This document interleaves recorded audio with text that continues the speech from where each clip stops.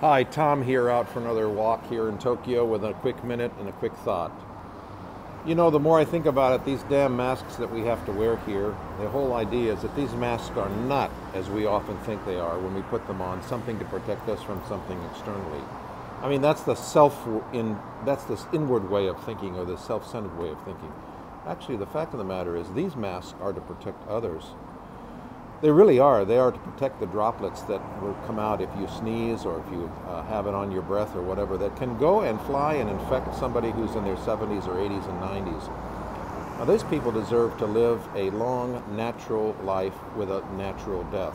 Why would we want to do anything selfishly, right, to end their life, and actually end it sometimes in many cases with pneumonia, which is the most horrible way to die?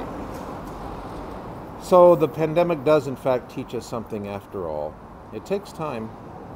I don't have all the answers. Just give it time and let it teach you something. For me, this whole mask thing actually sums up a lot in a very short period of time. You take care. Bye.